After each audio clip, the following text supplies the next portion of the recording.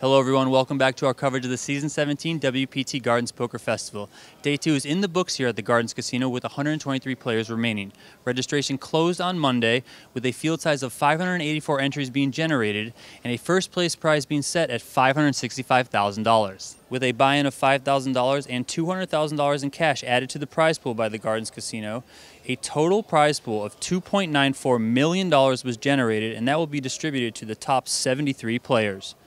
In addition to the lion's share of the prize money, the winner will drive away in a sporty new Mercedes-Benz SLC Roadster, plus become the first player to earn an automatic bid into the season-ending WPT Tournament of Champions for Season 17. As things stand heading into Day 3, Paul Hoefer leads the field with $597,000 in chips. Hoefer entered this event with more than $2.1 million in live tournament earnings and a WSOP gold bracelet to his name, but he is still searching for his first cash in a WPT Main Tour event.